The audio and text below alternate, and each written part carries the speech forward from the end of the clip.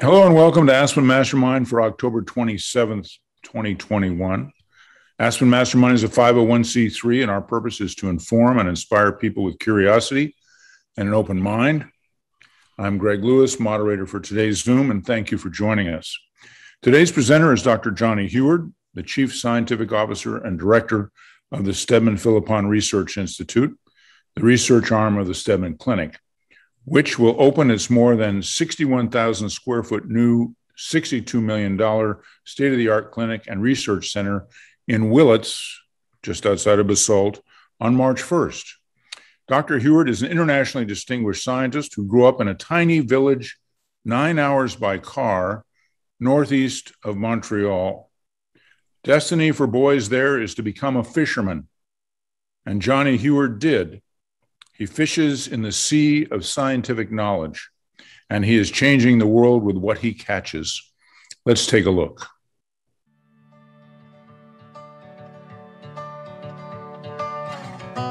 The beginning was at the end.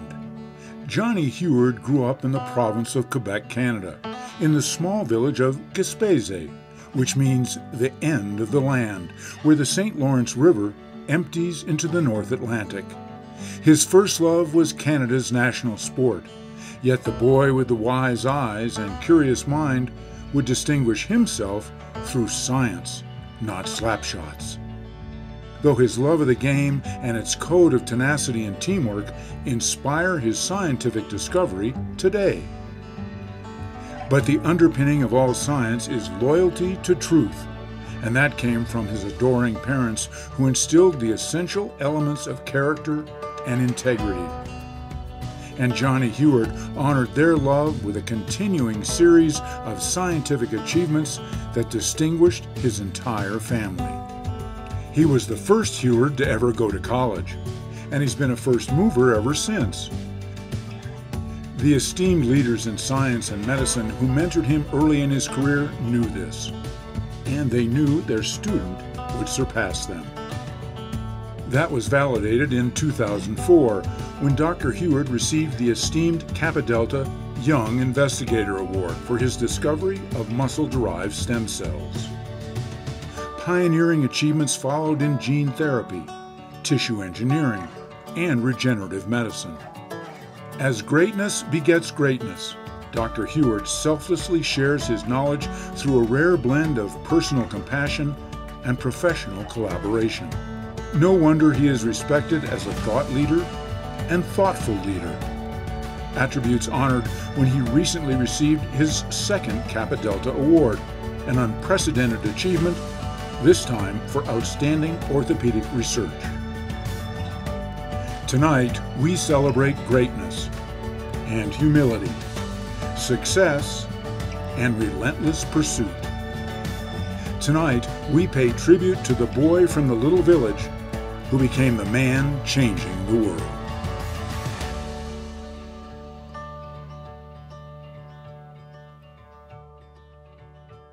Dr. Huard, it's a pleasure to have you with us, and I apologize for the technological issues. Obviously, you weren't in charge of that. You're coming to Aspen from Vail. Do you want to talk about what's happening in Aspen or in Willits, and why that's significant to this audience in particular? Yes, so first of all, thank you for having me. I hope you can hear me okay. Yes, so I think this is very exciting for us because, we are, opening, a laboratory that's going to be in Willits, in very close to Aspen. But we're also going to do a lot of stem cell research in Aspen. We're going to do platelet-rich plasma, bone marrow aspirate.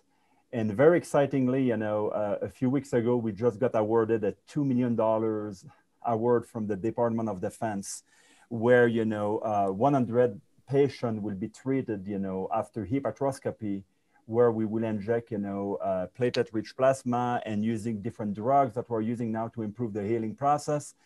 And we have decided to do 50 patients here in Vail, and the other 50 patients is going to be done in Aspen, Basalt area. So Aspen is going to be a real facility, a real clinic. And are you going to be moving back and forth between Aspen and Vail, or how are you going to staff in Aspen?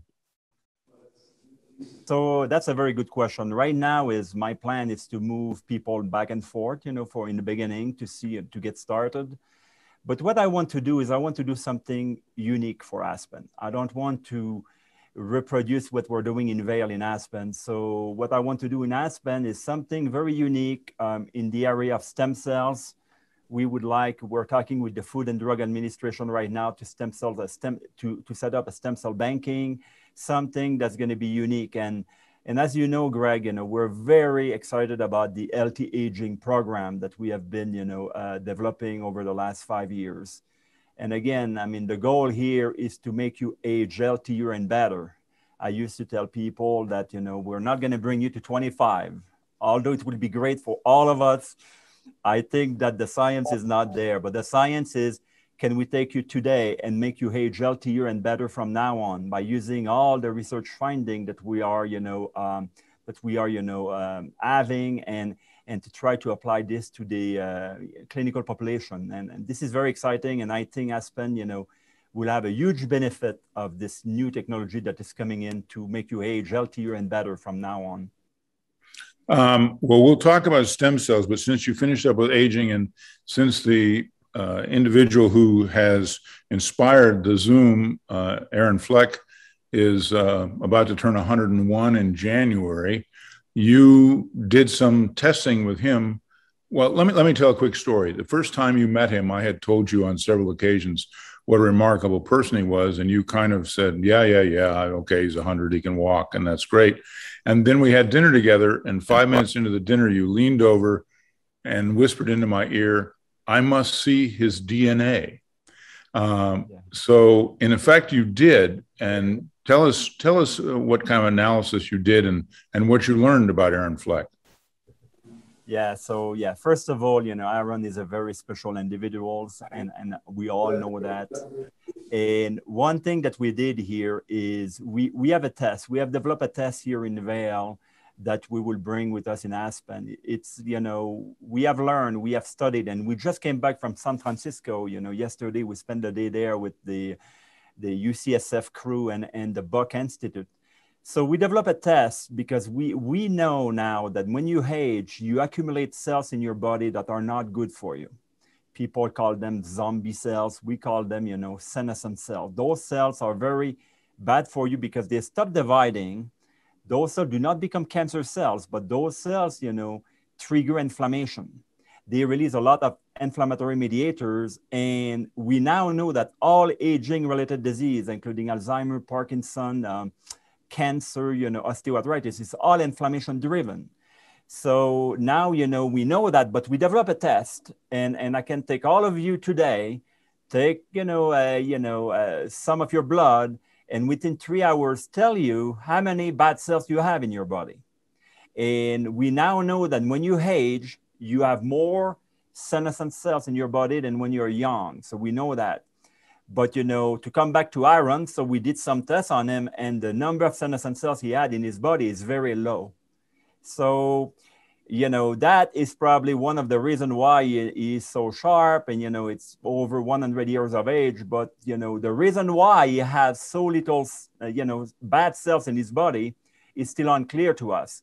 I suspect, that, nutrition and, exercise is very important for that. We always say that people that, we're trying to find drug to delay aging, to make you age healthier. But if you don't work with us, it's not going to work. So the first thing I tell people is if you eat right, if you have a good diet and you have a good exercise regimen, this is 50% of the game. So I think that Aaron has been very disciplined probably with his nutrition or something. But, we're going to do more tests on Aaron because, this is just the beginning. But he's a very unique individual, so I can tell you that. Well, I tell you another way he's unique is that as we joke with him, the vitamin that he takes the most, he calls vitamin I, which stands for ice cream. So we all should be eating more chocolate and double chocolate and chocolate chip, I guess, because that's what keeps him young, apparently. Yeah. This is very interesting, Greg, that you mentioned that, because I told you that those bad cells accumulate in our body, okay? And I told you that the older we get, more senescent cells or more bad cells we have in our body. And why it's so key for us, because we have treatment here that we have developed here at the Steadman Clinic and Steadman Philippon Research Institute, where I can give you a natural supplement, and that will kill specifically those senescent cells and reduce them. So, but again, I mean, when I tell you that when we age, we accumulate senescent cells, I tested some people here, and Aaron is one of them, that the number of senescent cells they have in their body equals someone of around 50 years of age. And I don't understand why. I have some people working in my lab here, they're 25, 30, but sometimes their senescent cells are higher than someone that is double their age. So this is why, we're doing some work with the Food and Drug Administration right now, because we would like this test to become a test like, prostate cancer now doesn't kill anybody. And it's not because we have a treatment for cancer. It's because we have a biomarker called PSA, prostate serum albumin, that everybody goes through, get tested. And if your PSA in your blood rise, then we know there is something, happening. It's either one, prostate inflammation, or two, prostate cancer. So this biomarker PSA save lives now. I believe that the senescent cells marker that we have developed that we can test here will be the best biomarker for healthy aging. And we would like the FDA to approve a treatment that everybody over 40 or 45 years of age should be tested. And if your senescent cells increase in your blood, then there is something happening. It's maybe you get you went skiing and you fell and you damaged your ACL, or there is something happening. But clearly, those cells, when they arise, we know that there is something brewing in your body somewhere. We don't know where. And this is why, when you have a higher level of senescent cell, we do more tests. We do more molecular tests. We do more, cancer screen. And this is why, it is a very important test to be done now. Is this research unique to you and to the Steadman Philippon Research Institute?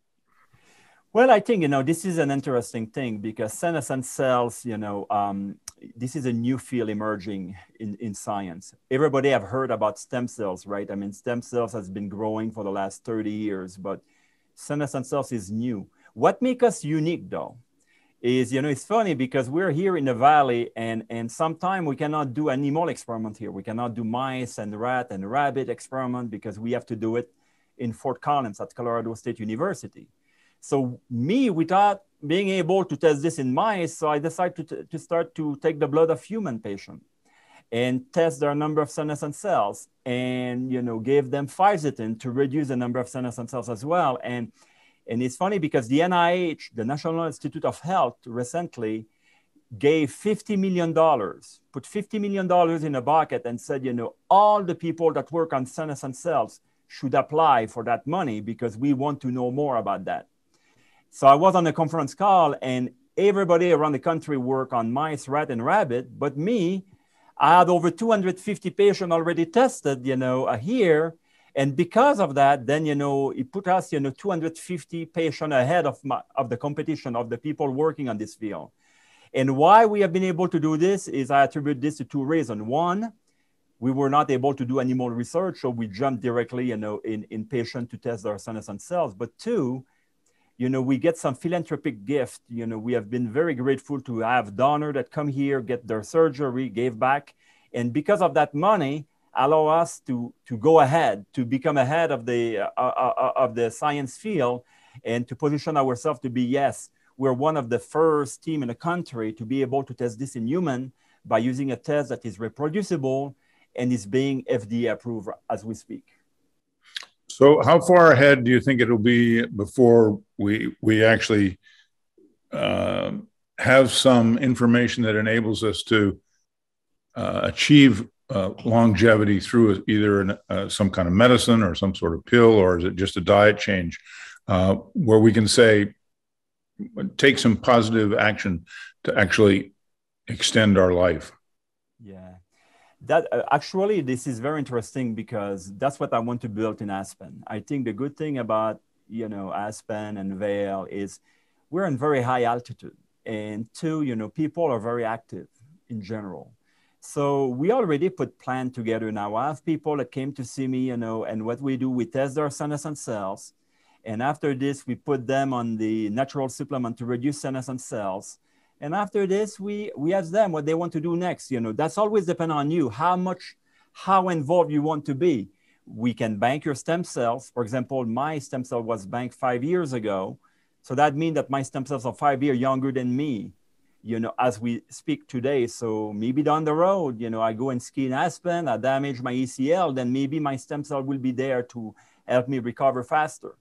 But the nutrition and exercise, this is something that we're trying to put together, a comprehensive, program where we will monitor, what you eat. We will monitor how much exercise you do. Sleeping, by the way, guys, I want to tell you, sleeping is one of the factor number one of aging. When we get older, we don't sleep as well. We all get, wake up in the middle of the night, we're anxious and everything. Take sleeping pills, because I'm telling you, sleeping is very important for healthy aging. Another thing important for healthy aging is, when you eat your dinner at 6 o'clock at night or at 7 o'clock at night, don't try to have your breakfast, 14 hours later the day after. So in other words, if you have your dinner at 6, 7 o'clock at night, the day after, you cannot have your breakfast before 10. And if you can do this fasting period, it's very important. It's very, very, efficient right now. So yeah, we're putting a program together with artificial intelligence. I would like to build this in Vail in Aspen, because that will be very unique to you guys. So we can connect all the dots. I can look at your biomarkers. I can look at your genes. I can look at your nutrition, exercise. And after this, I can put this through an artificial intelligence to look at markers and everything. Not only I can help you to age to age healthier and better, but I can maybe be able to predict disease. Think about it now. If I was doing this, because when you get cancer, I'm sure someone who gets cancer sometime, the doctor will tell you that this cancer was growing in you 20 years ago. It was just starting, and when you find that tumor, this is almost, like 20 years later. So the goal of this program is not only to make you age healthier, but it's also to predict disease before they hit you. Let's say that, for you, Greg, I can tell you, maybe for you, you have to watch out for a cardiovascular disease, or, but your spouse can be more for neurodegeneration. And what if we put a program today that tried to prevent this to happen in the first place? This is what we call, proactive, medicine in a way, because we're trying to predict before it hits you. And another thing I want to add here is, yes, you have heard about stem cells around the country. You have heard about regenerative medicine. But what we're doing it here, we're doing it right, because, a lot of those treatments are novel and new. And because they are novel and new, then, we cannot predict if it's going to work or not. So now, we have 5, FDA, Food and Drug Administration approved clinical trials federally funded by either the Department of Defense and the NIH. And what we do here, if you fall on those trials, you may get the real, drugs, or the drugs that we're trying to test, or you may get the placebo. This is why we don't include our friend in those trials, because we don't want our friend to fall in the placebo group, because everybody told me, doctor, can you make sure I don't fall in the placebo group? And because of that, I cannot tell you, because we're doing the trials for that. But at the completion of those trials, if I can really see that the drug works better than the placebo, then this is what I can offer to those patients and say, well, this is an evidence-based treatment. And a lot of people doing stem cells around the country, sometimes they cut corner. They try to get to the patient right away, and they don't do those clinical trials. And because they don't do it, then, then this is the reason why, they cannot say it's going to work or not, because they have not done the placebo double-blind studies that's going to prove it for sure. How much time in the future, how far away are we from having these breakthroughs, do you think? Well, I'm a scientist, and, I have to tell you that 30 years ago when I started, my graduate school, I found something in the research. I was a young, 29-year-old, scientist. And I went to see my mentor, and I said, if I discover, a treatment for muscular dystrophy, do you think I have to do my extra 2 years to graduate my program? And he told me, he said, if you find a cure for muscular dystrophy, you're set up for life. So why I'm telling you this is because I'm a very enthusiastic person. I mean, if you have to live in a science world, you have to be enthusiastic about what you do. I mean, this is really something that is very important. I can tell you, to answer your question directly, they have things we can do today. They have things that we can do, already now. I mean, I can already test your senescent cells. I can already test markers that I know are involved in aging. I can already test markers that I know are cancer related. I can already test, biomarker for Alzheimer, for example. We can start there. And as we get more research in the lab, done and completed, then we can add on to those treatments that we can offer. But I would say that, everybody nowadays has a personal trainer for, when you go to work out, you get someone to help you to train, to not damage your back and to not pull a muscle. I think in the near future, as I'm saying within the next 5 years, we're going to become your personal trainer for healthy aging. Mm-hmm. We're going to access all your data. We're going to get all the tests done, and we're going to do everything. And especially we're going to talk to your doctor, because all your doctor that you have, your personal doctor, knows the treatment that you had in the past. They know the medication you're taking. So this is all very important. So what we would like to do is to put this all together, and after this, make recommendation to you. So we will become your personal trainer for healthy aging.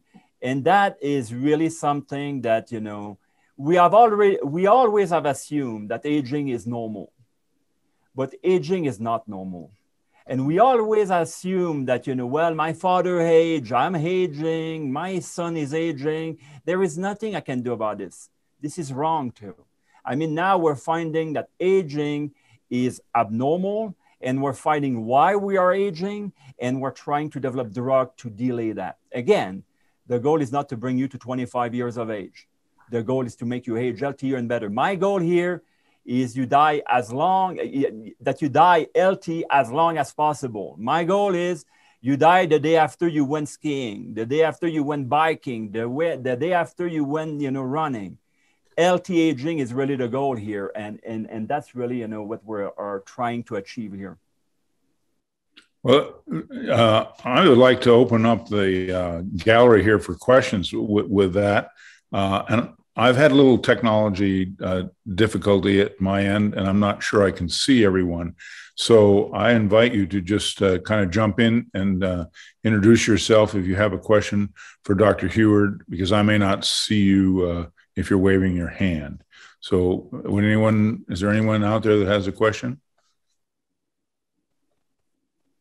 Yes, go ahead, Andrea. And make sure your audio is on. In the lower left, you'll see mute, and you want to unmute.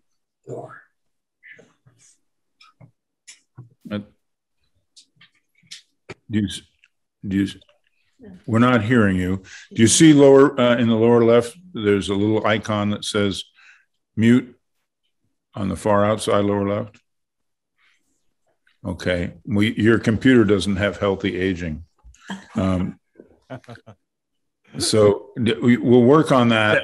Not everybody has that icon in the same place. It depends on your hardware and your software. Okay. Well, she can unmute. If you're on an iPad, it's on the top.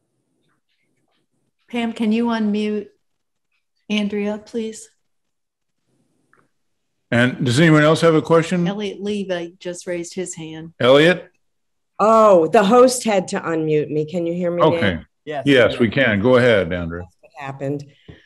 You mentioned earlier, I mean, it's fascinating about the anti-aging stuff, but you mentioned earlier about banking stem cells when you're younger. And my understanding, and I've been researching this for a couple of years because I've got arthritis, shoulders all over right now. My wrist is the new place. So in my reading, the FDA was not approving expanding stem cells or manipulating them in any way. And the idea of banking stem cells suggests that there is some type of manipulation with them in the process of storing, or is that so? Yeah, well, that's a very good question. I mean, the scientists, I've been doing stem cells research for 30 years. So the bottom line for me is I was not thinking about stem cell banking, when I started this. I was trying to understand stem cells. Let me give you an example here. If you have leukemia, if someone has leukemia, one of the treatment that they do to you, they do a full body radiation. They basically, kill all your bone marrow stem cells. They harvest some stem cells before the treatment. And after this, they reinfuse your own stem cell to rebuild your bone marrow, right? So in those treatments, do you know how many stem cells they inject to you? No. Just give me an example, a number. What do you think, are we talking about 50 million, 25 million, or? A billion. 50 billion. billion.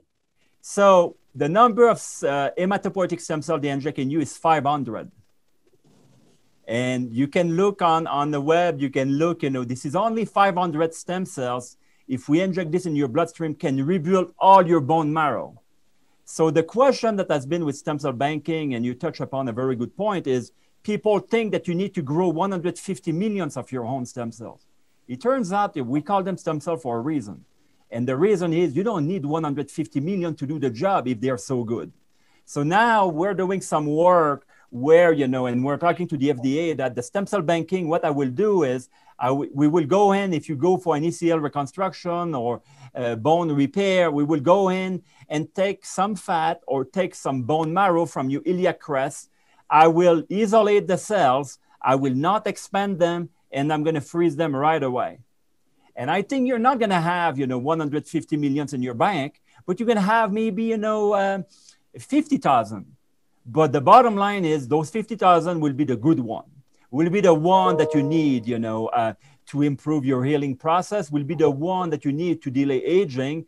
And on the top of that, it will be the one that's going to be FDA approved, because the big problem with the Food and Drug Administration is we all know that when you grow cells, you grow millions of them, you create more problem than benefit in your stem cell bank, because the bottom line is when you grow them, some of them can become cancer cells. Some of them can become those zombie cells that I told you about. So clearly, we are planning to do a stem cell banking. Yes, that's going to be starting. My hope is to start this, in Aspen, where we're going to bank your stem cells. They are not going to be expanded. No, you're not going to have $50 million stem cells in your bank. But you're going to have the best one. You're going to have, maybe 50,000. That's what you need. The problem is people that are stem cell banking, CEO and so forth, they are not biologists. They don't know. They think that you have to grow, 150 million cells, and you don't need to. And that's why, we are involving the FDA. The FDA is working with us with all the clinical trials we're doing. We're following the rule of the FDA, because I don't want to have patients from Aspen have to go to Mexico or Germany to be injected. I would like to do it right there in Aspen under the FDA guidelines, and to try to make sure that everything is safe for you first, and also can give you a benefit for your treatment. You're giving a whole new name to investment banking. Did you have a follow-up, Andrea? Well, actually, that did answer the question about the safety of it, because I had also read that it was problematic to expand cells. So I didn't know if banking the cells also included the expansion of them. So that was helpful. So then, I guess I have a question. What's my understanding, and correct me if I'm wrong, is, well, you can get it from adipose tissue or the bone marrow. Why use one or the other, or do you use both? That's a very good question too. I mean, because I think I want to say that, I have orthopedic surgeon here that have used bone marrow stem cells for the last 20 years. It's very difficult for them to change what they have been doing for 20 years. So clearly, yes, we can drill a hole in your iliac crest and get stem cell from your bone marrow and re-inject to you, and we know that it works. We know that. But now we know that fat. What I went through is, I went through a liposuction that they call. So they basically harvest some fat from my belly area, and they can get, a very good stem cell there too. And everybody wants to give their fat away. So I think it's more convincing to the patient to say, hey, how about if we harvest some fat instead of drilling a hole in your iliac crest? So yes, they have a lot. I've been trained in stem cells all my life, and I was getting them from the skeletal muscle. Just to tell you, we have stem cells from different organs, but the fat seems to be a good area to get them because it's easy, it's non-invasive. The problem is everybody that do adipose-derived stem cells or fat stem cells, they are expanding them and they grow 150 millions of them, and they inject 150 millions to their patient, and I don't think that's right. But the location to harvest the stem cells, I would say that the adipose-derived stem cell from the fat is a very attractive area to harvest the stem cells. Aaron is up there calculating what it'll cost to start a series of franchise businesses called liposuction and longevity. Elliot, you have Dr. Levy, you have a question? Yeah, I wrote it in, but I'll be happy to state it. Can you hear me? Yes. Okay. There's a lot of people around many different cities that claim to use stem cells to make you feel better, to heal your broken parts of your body, to make you look younger. And how do you know who has good credentials, who knows what to do? And what are the consequences if you make a mistake and choose a bad person and get stem cells from someone who doesn't know what they're doing? That's a very good question too. This is why, I told you that what we do is we do personalized medicine. So what I do, the first thing we take some blood from you.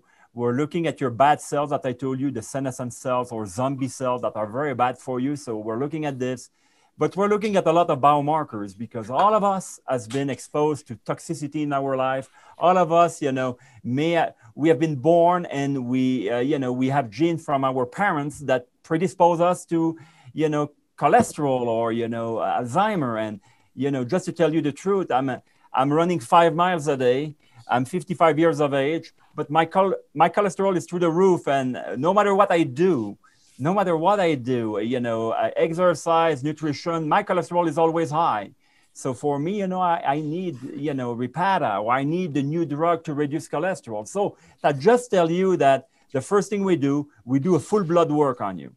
And through that full blood work, I can probably, predict the people that will be more, that will get a big benefit from stem cells. And I can tell you that the people that will not get a good benefit from stem cells. For example, if I test your blood and you have a lot of bad cells in your body, okay, you have a lot of those senescent cells that I talked about in the beginning, those senescent cells there, they're going to offset any benefit of the stem cells you have.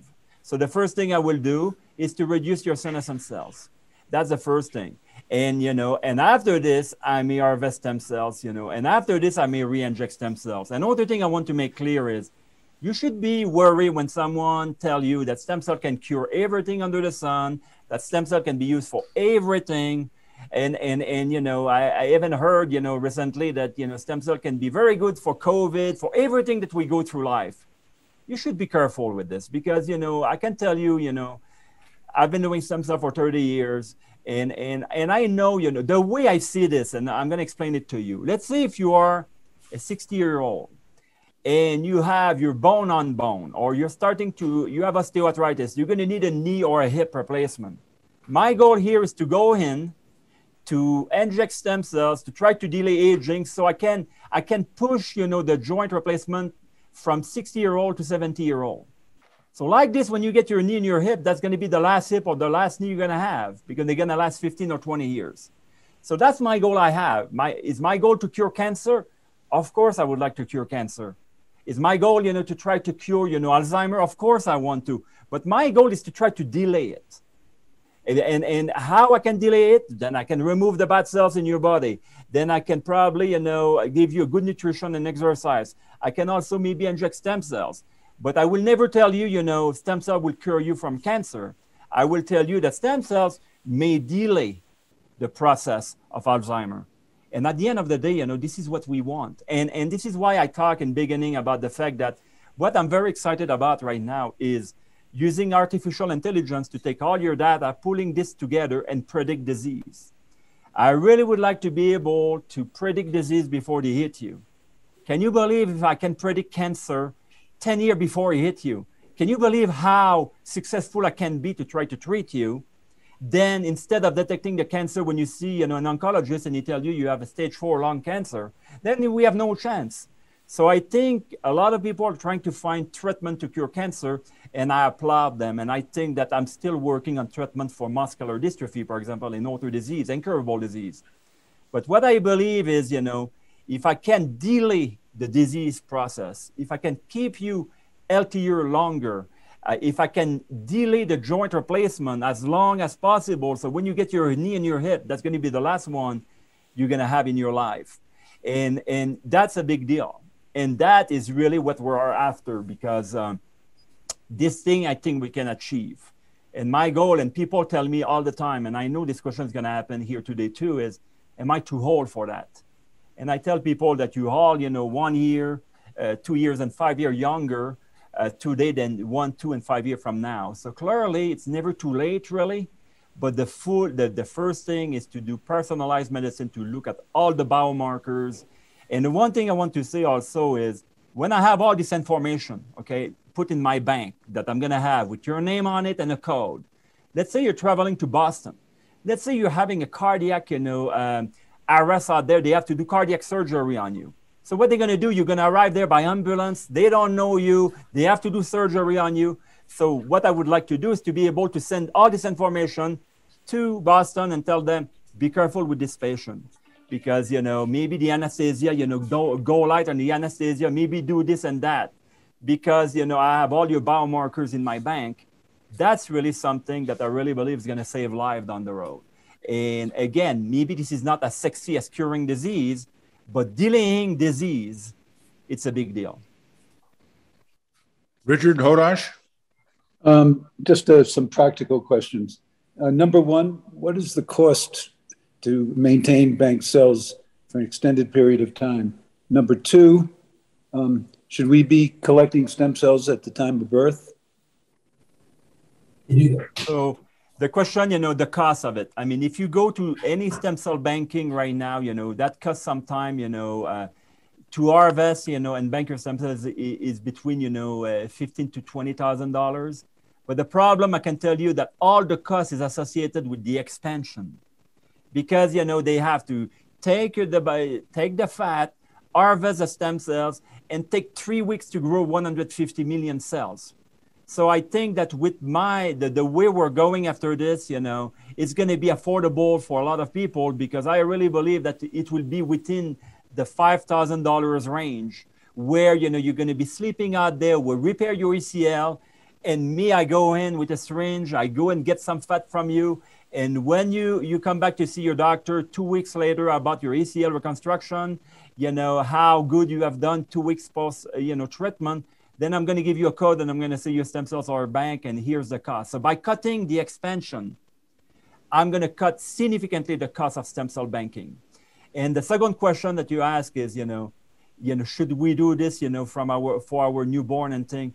This is the best gift you can give to anybody out there. I mean, at birth, it's sad because, when you have a baby boy or baby girl, people buy, teddy bear, they buy outfit, they buy thing. The best thing will be to bank their stem cell, because, you have the umbilical cord there that you have a lot of stem cells there that may be good not only for the baby, but think about it, may be good for the mother as well. Because this umbilical cord is a mixture of the baby and the mother. So maybe harvesting the cells there, banking them at birth, will be the best gift you can give to a patient. But for us, it's a little bit too late for that. But I really believe that, for the new generation to come, I really believe that the stem cell banking will become part of like you get all the vaccination, right? At birth, they give you a lot of vaccination, for polio and all sort of thing. Then I think the stem cell banking will be part of the treatment as well, because that's going to save life. I guarantee you it will. Thank you. George, do you have a question? Yeah, I do. You mentioned earlier that sleeping is really important, and I'm 78 and I'm having trouble now, but I had trouble when I was 28. But what about these sleeping pills? You say it's good to take sleeping pills. Ambien, there's a lot of controversy. Do you have anything you recommend? Or Well, I think that's a very good point. Actually, you know, I just came back from the Buck Institute in San Francisco, and the CEO of this institute, this is the best institute for aging in the world, guys. I have to tell you, they have like probably 100 doctors like me working on aging there. The CEO of the institute told me that the #1 factor for aging is sleeping. So that just tells you a lot, because they analyze pretty much everything out there. Yeah, the sleeping pill, you know, clearly you don't want to create a dependence on them. You know, melatonin, you know, natural supplement is really the way I go about it. You know, I'm not a good sleeper either. I'm 55 and I'm very nervous. You know, I have a lot of things in my mind sometimes. You know, I go to bed and I turn around all night. So I often think melatonin, you know, and think more natural. So I can send you, I made a list, guys, you know, that I will be more than happy to send to you. A list of healthy aging medication. Some of those, you know, aging medication are natural supplement to sleep better. Some of them is to eliminate those bad cells that I told you in your body. Some of them is, you know, to keep your stem cells, you know, healthier from now on. I have a list, you know, of supplement that I've been sharing. And what I'm going to send you, I can send it to Greg and he can share with you, is I can tell you, you know, the science behind and the dosing you need to take.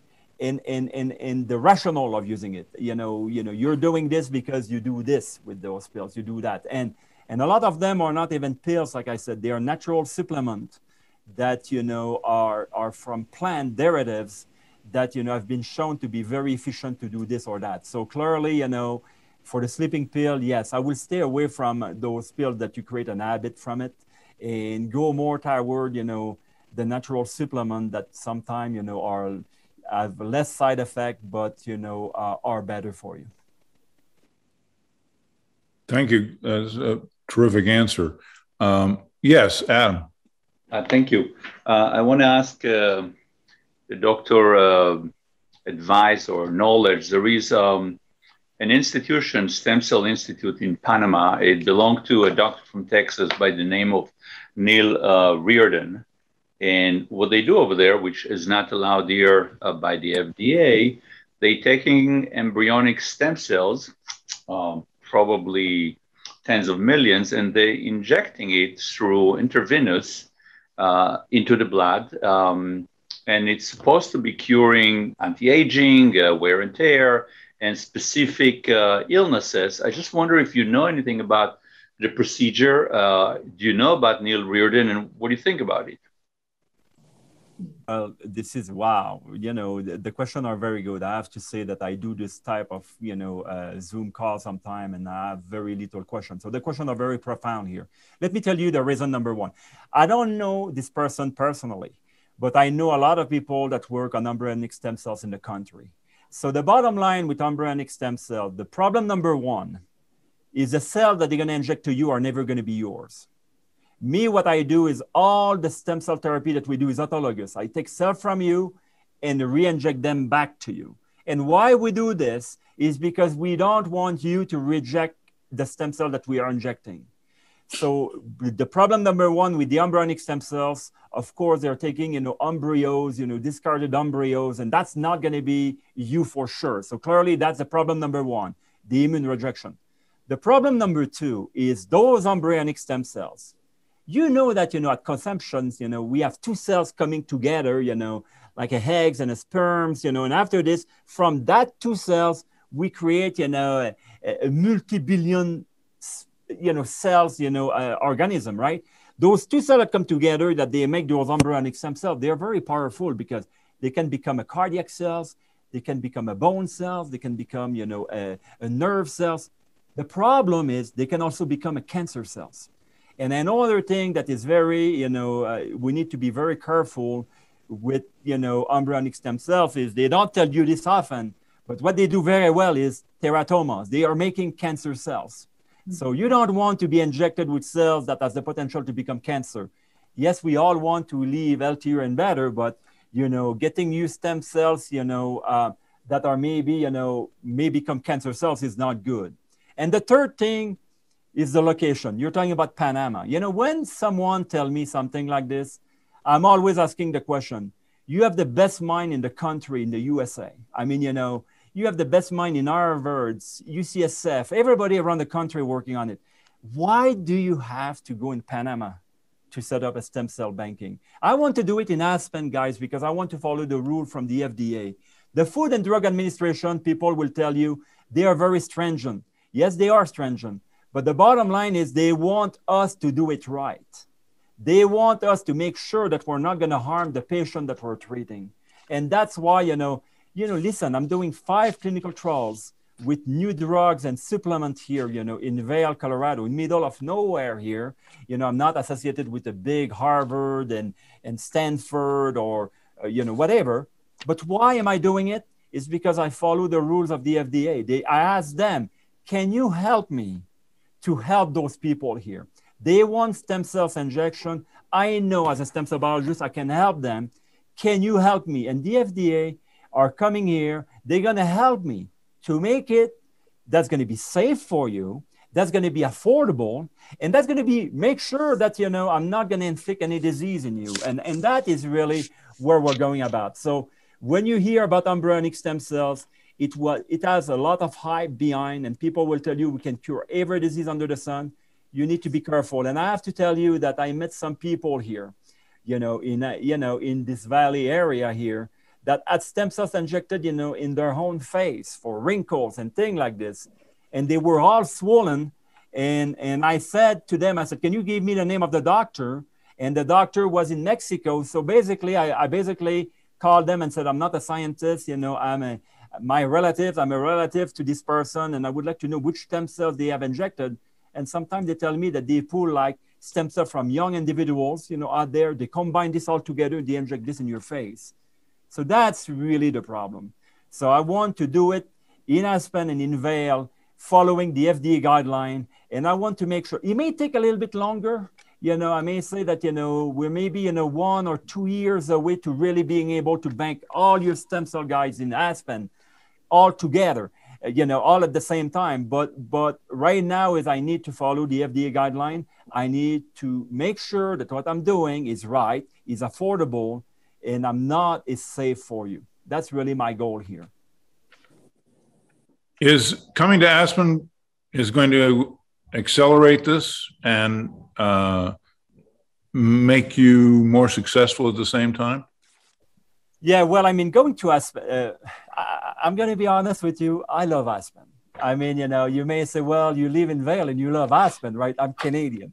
So for me, but I love Aspen because Aspen has something very unique about Aspen. It's kind of, older and, it's kind of more, history behind Aspen.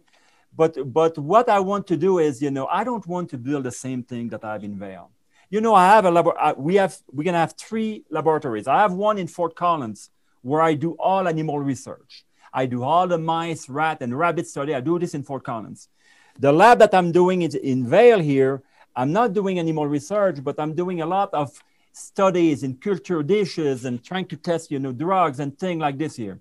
What I want to do in Aspen is all clinical. I want to make an Aspen an AI, artificial intelligence lab, where there's going to be a lab that you go in that's going to be mainly computers. And I'm going to start to collect your information. And I want the Aspen to be the hub for this. I would like the people to come around the country, to come to Aspen, to have their healthy aging, personalized medicine treatment to be done. And everything will be stores and computers. And that's really I don't want to repeat exactly the same thing I have here in Vail because it's going to become boring for me. I want to build something that I can call Aspen, being the hub. And one thing I want to say also is, Greg, that we organize the Vail Scientific Summit every year. And the Vail Scientific Summit, I'm bringing the best mind in the country, 50 or 60 top professors in the country. And we organized our 6th annual Vail Scientific Summit this year here in Vail, where the knowledge being shared, people coming from Harvard, MIT, Stanford, California, every big institution, Cleveland Clinic, they're all coming here. So it turns out that next year, I want to organize it in Aspen.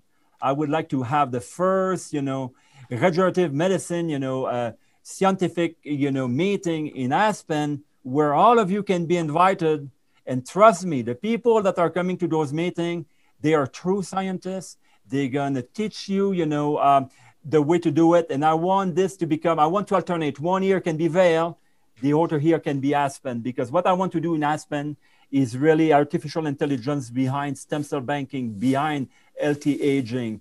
And I think there, you know, I'm going to try to bring mine around the country that are very good at doing this. So that's really my goal. And for me, guys, I like to be, you know, in Aspen and enjoying the skiing during the winter too. And, you know, I come to Vail, so I really would like to be able to enjoy, you know, both locations, because, you know, both location has a lot of things to offer. And I really believe, but I don't want to make something that's going to be a Vail satellite lab or something like this. I want this thing to be the Aspen lab where we do this, and we're not doing this in Vail. We're going to start to do this in Aspen as day one, and that's going to be kind of the crown jewel for this program in Aspen.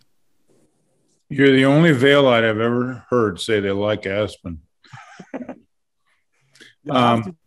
If I have to say that the first time you invite me in Aspen, I had a beer with you and Aaron Fleck to that small restaurant. Do you remember that?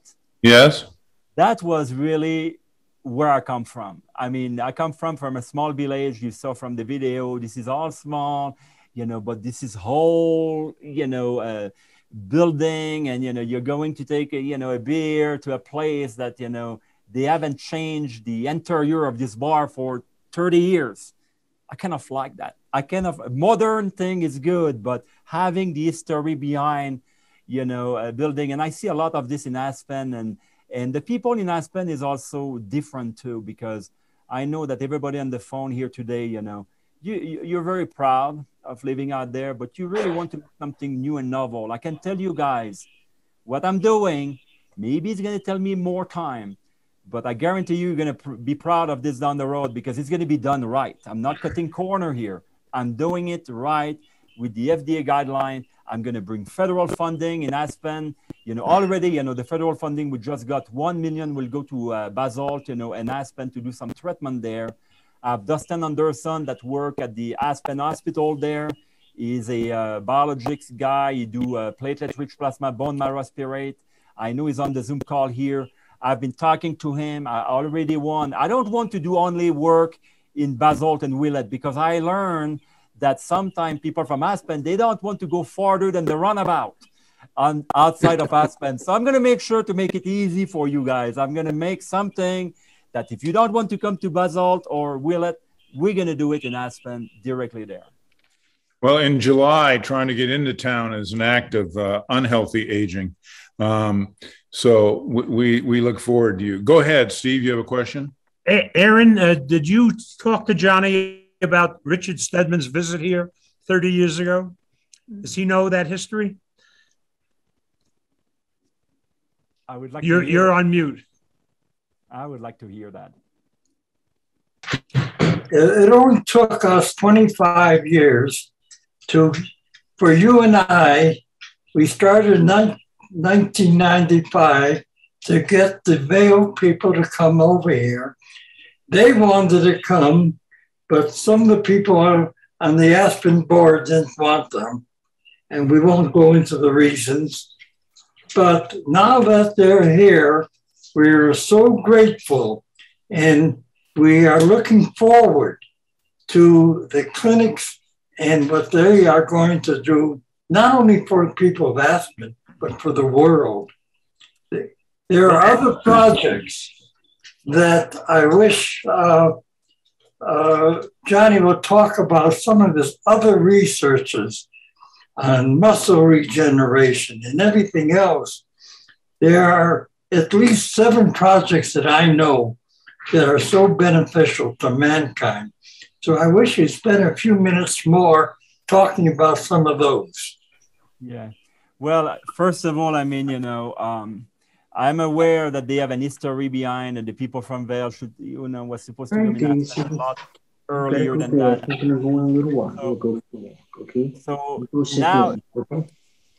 So now, you know, I think, you know, we're going to change this. And as you know, we have a lot of people from Vail that's going to come to Aspen and Basalt to do surgery. So I'm going to come along. Let me tell you just something. We have a lot of projects in the lab. So this is impossible for me. Just to give you an idea, you know, we have 7 National Institute of Health grant right here. We have 3 large Department of Defense. Then, but one thing I think will be very interesting for you in Aspen is we recently found that when you have football players who get concussion, I'm sure you have heard about concussion. This is an epidemic in the sport. And right now is we don't have any way to diagnose it, and we don't have any way to treat it. The only way we do, with concussion, we built helmet thicker. That's really what we have done. It turns out that, I've been working with the NFL. It turns out that when they get a concussion, the number of bad cells that I told you about, those senescent cells, accumulate in their blood. So now, we're starting a program that we're going to do with the NFL, and I would like to do this in Aspen because I think you have a brain institute there, or you have a group that look at the brain there. I really would like to set up something, not only when you have a concussion, we can test and really make sure that you have a concussion because those senescent cells will rise in your blood, but 2, when you recover. Because the bottom line right now is, I don't know if you know, I was working with the Pittsburgh Penguins, and one of our star player, got hit, the board with his helmet on, and he came to the bench and we said, well, you're not allowed to go back on the ice. We have to do a test on you. And we asked him, memory, can you tell us, the month of the year we are in, or the day of the week we are in, and, what is your birthday? The biggest problem we had? He didn't speak English. And this guy wanted to go back to the game because he said, I want to go to the ice. I want to go to score the goal. So this is, really something that can be unique if we can develop a treatment that we can diagnose concussion, but also when we treat you for concussion, would that be nice if we can tell you now you're ready to go back to the game? Because a lot of players, they go back, they still have the side effect. And I'm sure that that all those people who die from concussion, they do, autopsy on them. Some of them, have a lot of problems in their brain. So that can be something that we can really tie, with Aspen, that we cannot really do here in Vail because we don't do a lot of neuro, brain trauma here. And I would like to set up something that you don't have to go somewhere else. We can keep you in Aspen and test you for this right there. Are there other questions? Because go ahead, Andrew. Thank you, Doctor. This has been wonderful. You mentioned in response to one of the previous questions that you're a big fan of using one's own cells as opposed to going down to Panama or Costa Rica, which I've looked into myself, which now I'm quite discouraged from doing based on what you say. You also mentioned that taking stem cells at birth is best. At what age do your stem cells, for all intents and purposes, are no longer effective? Meaning, obviously, if you're 25, harvesting cells and storing them is wonderful. At 50, 75, what age is it kind of like you missed the boat? So this is a very good question too. And I don't think there is a age. One thing that we're developing a program here is we're doing personalized medicine. I'm going to look at the first thing that you will do, I will look at all your biomarkers. And based on that, I may put you on some treatment before we harvest your stem cells. The idea will be that I'm going to do 2 things here. Let's say if you're 85 and the number of stem cells you have, we can monitor that, is not very high. So what I'm going to do is I'm going to put you on some treatment to, enhance your stem cells in your body, to eliminate the bad cells in your body. And maybe a month later, we're going to harvest your stem cells. So that's one approach. I don't think there is anybody too old for this. Because you know what, when I look at the blood of, Aaron Fleck, and I found that the number of senescent cells was very low in his blood, tell me a lot. Tell me that aging is only one factor here. But there is a lot of things you can do. But what I'm saying is, clearly, the problem that I would like you to get out of this meeting today, the problem is with stem cells, quantity do not equal quality. It's like everything else. I mean, guys, you have been in the business world and everything. Quantity sometimes do not equals quality. If you have a football team, you can have, 50 players, but if only 3 of them are really running the team, then those 3, the quality of those 3, manage to win championships. So for stem cell, the lesson number 1 is this is not a number game here. This is a quality game. You need someone who harvests your stem cells who has been stem cell biology, not someone who has a MBA from Harvard and the only thing that they're thinking about is to make money. I'm coming in to try to do the real science, because I want, first thing first, I'm going to look at all your blood. Secondly, if I found that you don't have a lot of stem cells, I can put you on treatment before I harvest the stem cells, And third, I'm going to do the harvesting. And another thing that we're doing as well, and, that's very important, is for many years, we try to improve orthopedic care. We try to improve cardiac care. We try to improve, neurosurgery care. And you know what we do in science? We're trying to do the surgery better. We're trying to improve the success of the surgery. The problem that we have with this is those surgeons are really on the top of their world. They're really good. So what I decide to do here is an optimization, treatment that we do to the patient. I'm saying instead of trying to improve the surgeon how to cut an ACL, maybe I need to improve the patient. So before you come to our treatment, so what I do is 1 month before, I give you a drug or a supplement to reduce inflammation. So when you come in, I optimize yourself to a better surgery. So the surgeon, when he do surgery on you, you have less inflammation, less pain, better outcome. And when you leave the institute, what we do, we give you another drug called a blood pressure medication that we're using now to block fibrosis. And that is, we have found, and we just got a $6 million grant from the NIH on this. It's an optimization strategies that can be applied to all surgeries, but I'm not trying to improve the surgeon outcome. I'm not going to try to improve the tools he's using because he knows what to use. I'm trying to improve you. I'm trying to make you optimize for surgery, before surgery, reduce inflammation, after surgery, preview scar. And I can tell you guys that, to come back to your question, if you don't have a lot of stem cells, I'm going to try to do something to increase the number, to increase the quality. But when you come to be treated with your stem cells, I'm going to try to improve you to be the better recipient of your own stem cell by reducing inflammation, reducing scar. This thing, guys, is brand new. You're probably one of the first group that I talk about this, the optimization protocol. And if it worked for orthopedics, it worked for neuro, it worked for cardiovascular surgery, because the main problem we have with surgery is always the first thing: pain, inflammation, and the second one is scarring. You build scar in your hip joint, you build scar in your heart, and that's really, what created the problem. And go ahead. Just real fast. So, Doctor, we spoke earlier about the new facility. When can we start? I mean, I would sign up right away if you were operational. Like, when can we actually call you or come schedule visits, things along those lines? I'm sure everybody in this call has that same question. Yeah, no, that's obviously a very good question. And what I want to do is I would like to start now. Yes, the building is going to be ready, in March of 2022. But what about to start now? So now I'm talking to Dusty Anderson to set up a platelet-rich plasma bone marrow aspirate, facility right there in Aspen, in the Aspen hospital that you have there. The second thing is I would like to go and meet with you in person.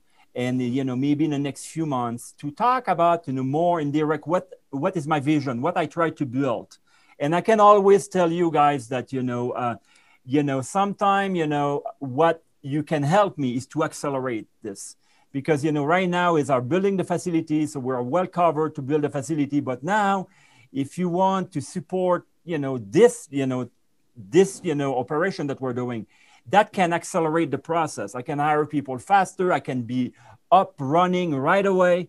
But my goal right now for the beginning is, if you wanted to be part of this, I will tell you, you can come to see us in Vail while we're setting up in Aspen. That's one alternative you can do. But I heard that some people in Aspen, they don't go far away from the runabout. So I think the second thing will be for me to set up with Dusty Anderson something in Aspen right there, and we can start to test your blood. Because what we do, the first thing, as I told you, I take your blood, I look at biomarkers, I look at things in your blood that nobody looked at before. Because now we know all the markers, the toxicities and everything. And after this, when I set up this, then the next step will be, can I optimize you for stem cell banking? Can I optimize you for this or that? And the goal thing too is, one of the things we're very interested by is, think about it, for many years, for 100 years, if you have to have surgery, let's say you plan a surgery for you, a bone surgery or ankle surgery in December. What's going to happen December 6th, for example? What's going to happen in December 5? A nurse will call you and said, hey, don't drink after midnight, don't eat after midnight, don't take any blood thinner. Of course, if you smoke, stop smoking. That has been the same thing for 100 years. They did this for your father, they did this with you, they did this with your grandfather too. So now what we're doing is, let's say if you have a surgery in December 6th, on November 6th, the nurse called you and said, we're going to send you 30 pills here. You're going to take 1 pill a day. And after this, when you come in, then we reduce your inflammation. And after this, we send you home with 30 pills. So this thing can be done. I mean, you know, even if you're in Aspen and we're not operational, I will be more than happy to meet with you one by one and tell you, you know, what we're planning to do, when we're going to be operational in Aspen and Willett, but also that I can tell you that, you know, I can go in Aspen, take your blood and test it in Vail. So there is a lot of things we can do. My goal is to make sure, guys, that I know in Aspen you have a regenerative medicine clinic, you have stem cell clinic out there. I just want you to make sure that their treatment, and it's very easy, go and look, see what they do, see how many FDA approved clinical trials they have, see, you know, what they have published in the past. That's very important because, you know, sometimes we're doing it the right way. And sometimes you have people that cut corners and tarnish the field. And after this, we have to pick up the pieces and try to rebuild this field. Stem cells is very important. LT-aging is feasible. The problem is you have to do it right. And sometimes is, you know, it's you have to be patient a little bit and to go on the safe way instead of creating problems that you may regret down the road. I think Aaron is ready to have an ice cream social and invite everyone over. Can you stay on a little longer, Johnny? I know you have a busy afternoon and we're after 1 o'clock. Yeah, one thing I can see here is that, you know, I have Catherine with me, you know, in my office here. She's based in Aspen.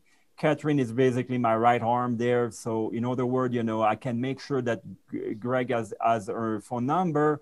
So that would be a person to talk to call, and she has direct access to me. So, you know, I will be more than happy to go and spend a few days with you out there and enjoying, you know, the Aspen fall, because we already got a lot of snow here in Vail. I'm sure you got some snow in Aspen as well. Yeah, I can take 1 or 2 more questions, you know, depending if there is a desire for more questions. Go ahead, Ray.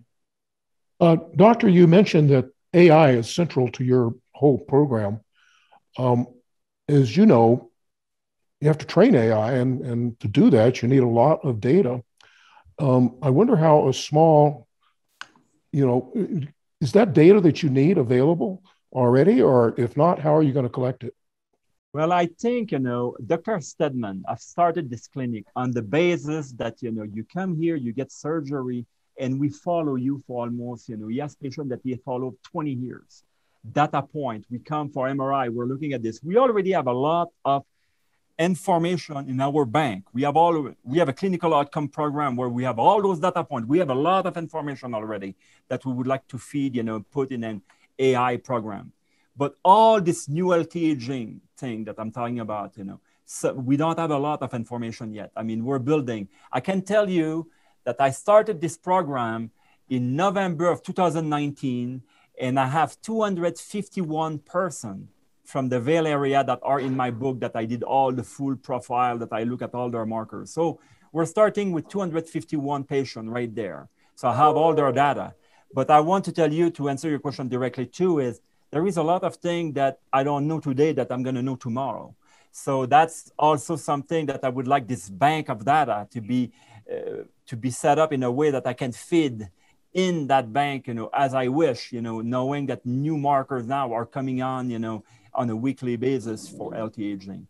But yes, we have a lot of information already, but a lot of things. We have 251 patients here in Vail that has been tested, you know, for senescent cells and biomarker for aging, but I have, you know, to do a lot more, and you know, clearly, you know, artificial intelligence. I really believe that this is where, you know, the future is, because yes, you can have all this information together, but you need to be able to put it all together to try to make sense out of this. You all remember the full genome. You remember when, in early 2000, they said, hey, we're going to know the full genome and it's going to cost a lot of money, but we're going to know all your genes.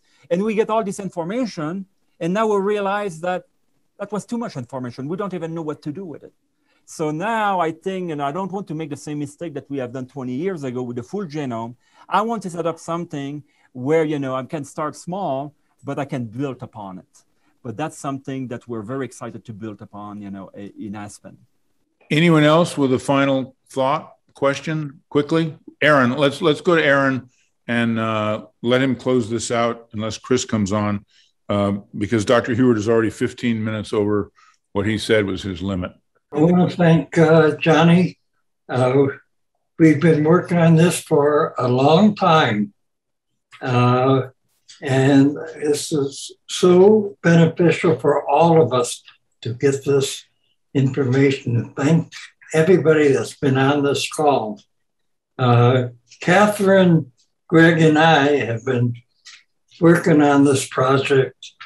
I can't, at least how long, Greg? Couple years? Yes. And we are going to have many meetings in Aspen, maybe dinners. We're trying to plan a few right now, and we will be in contact with everybody that's on the call, and we hope that you'll tell your friends in Aspen about it so we can include them in future meetings, because Johnny only spoke about a couple, but there's so much more that he has done that we should know about. And we want the people of Aspen and the country to know about them. And we're going to do things to promote the information. And thank you again. We should have a ski instructor group here.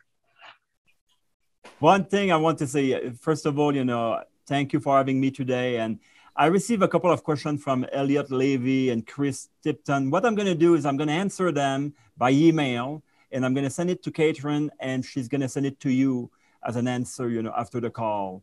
So again, if you have any more questions, please, contact Catherine. She will be the person that, you can reach out to, and she has direct access to me, and I'm going to answer your question, as they come. Yeah. So thank you very much for your time. And, I'm looking very forward to start to work with all of you right there in Aspen area. Clap. Thank you. It was a terrific presentation. Thank you. Thank you. Thank you. Thank you. So this is recorded. You'll be able to watch it in a couple of days on the Aspen Mastermind website. We invite you to go up there and take a look. The website has turned out very nicely. If you know of anyone who wants to join us, they can register up there as well. And it's also possible for you to make a contribution to the 501c3 Aspen Mastermind organization, which would be greatly appreciated. I thank you, and a great group today with lots of wonderful questions. So join us next week. Thank you all for being such an engaged audience, and we'll see you soon.